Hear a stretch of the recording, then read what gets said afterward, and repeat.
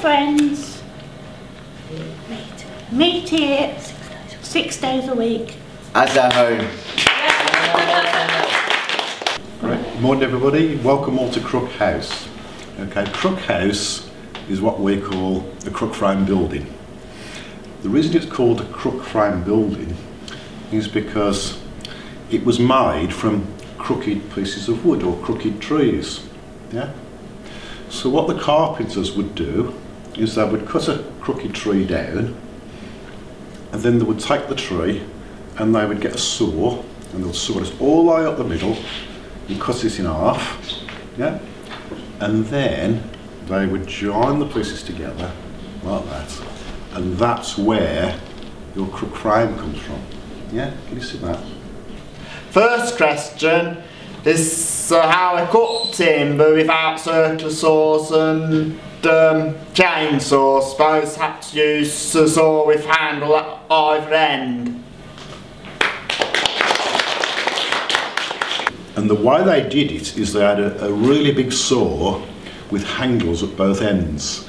And when they wanted to cut a log, they put the log over a pit. And one man stood on the top and the other man stood underneath. So the man at the top pulled the saw up and the man below pulled the saw down. Now of course the man below probably got covered in sawdust. But actually I'm not sure whether his job was harder, because at least he was having to pull down and then pulling the big heavy saw up.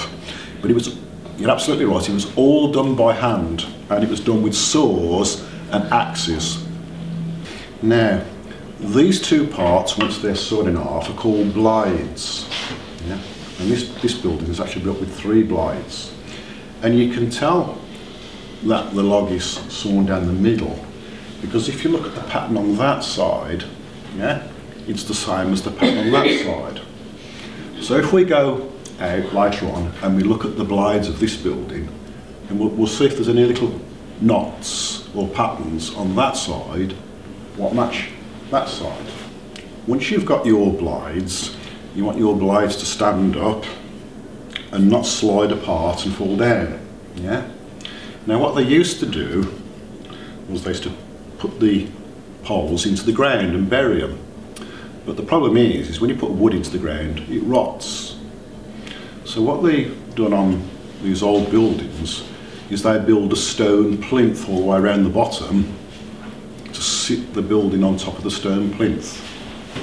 Because what they say about oak wood, which is what this building is made of, is that if you give it a good hat and boots, then it will last forever.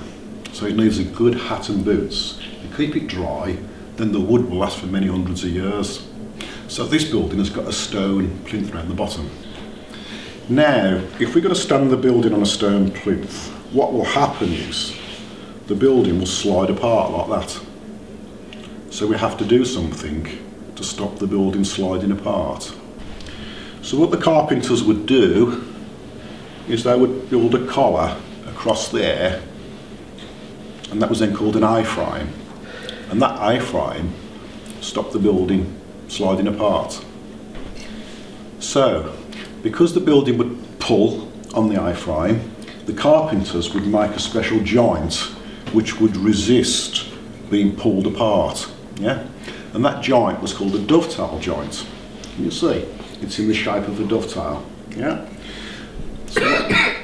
So what the carpenters would do is they would make a dovetail joint, and as you can see, that joint, you can't pull it apart now, can you? Because, see how strong? And then, to make sure it stayed together, they didn't use glue, they used little wooden pegs. And they pop the peg in the hole, and then that joint stays together all by itself. And if we look around Cruck House, we can find lots of these pegs. Yeah? So a dovetail joint is a joint you can't pull apart that way. Okay, the next type of joint you'll see then, to put all the straight pieces is called a mortise and tenon joint. Yeah? So that's the mortise where the carpenter would use a chisel to chisel a hole all the way through. Yeah?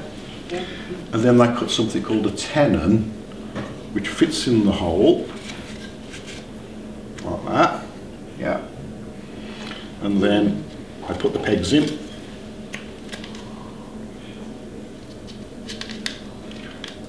So you can't pull the tenon out. And that joint is very strong when you put weight on it, so they can put a floor there, and that joint is very strong downwards. Yeah?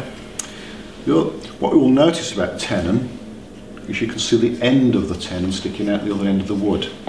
And if we look around the building, we can see where the tenons, where we can find some mortise and tenon joints. Now, one final type of joint then is the joint which holds all the roof together. Yeah? And they would join the blades or the crooks up with something called a ridge board, which is that joint right at the top of the building, what runs all the way along. Yeah? Can you see it? So that one right in the centre is called the ridge board.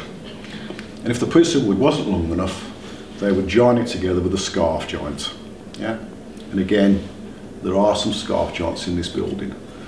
Some scarf joints used to have a little peg in as well, but not all of them. Some of them just fit together like that, so that's a scarf joint.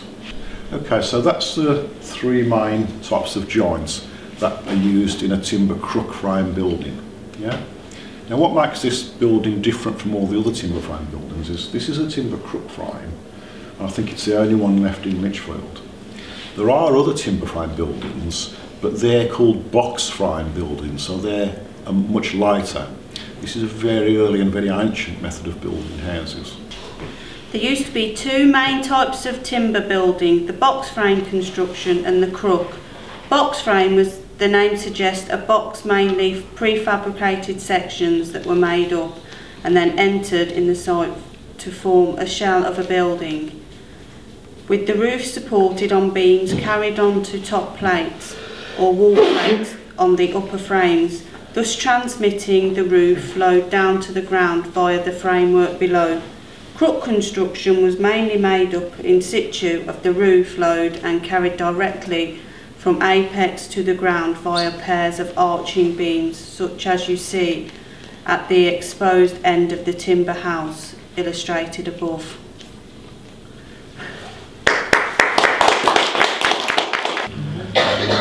Would anybody like to, perhaps if we go outside first, and let's see if we can find, we can certainly look for the ends of some tenon joints, can't we? Yeah? So let's have a look for some ends. And actually in here, can anybody see any dovetail joints? Can anybody see a dovetail joint at all? I can actually see 1, 2, 3, 4 from where I'm sitting. Up there, aren't they? Yeah, that's it. Yeah, can you see it? So if we look there, there's the mortise and tenon joint. Yeah. Yeah. Yeah, excellent. Oh yeah, I didn't even know. Yeah, that's it, yeah. This is the mortise and tenon joint there. Yeah. Do you remember I told you there's a scarf joint? Yeah. Look, there's the scarf joint there. Yeah.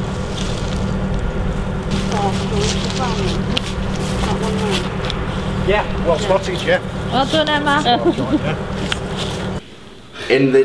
In the development of Stowe Street was a community outside the city walls in the 1300s.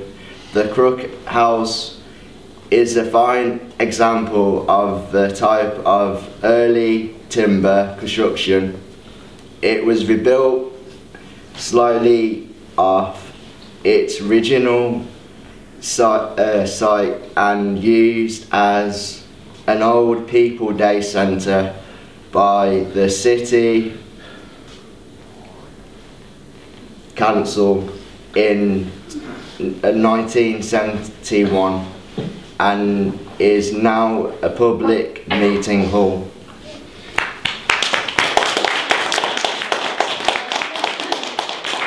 Cruck House facts. It was 2 houses then made into 1 house. Cruck House was discovered in Stowe Street in 1950s. It was restored in 1960s during 16th century, and animals were brought in the Cruck House at night to sleep up, and family slept upstairs.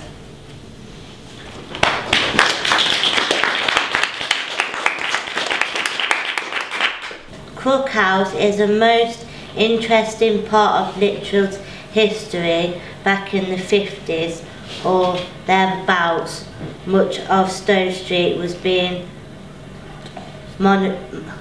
modernised, and many of the old buildings were demolished during the demolition process.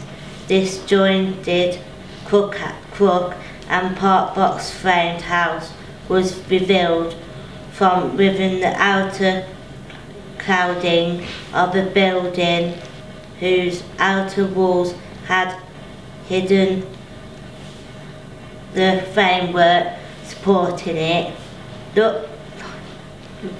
Luckily, someone spotted it even during the demolition process and called it a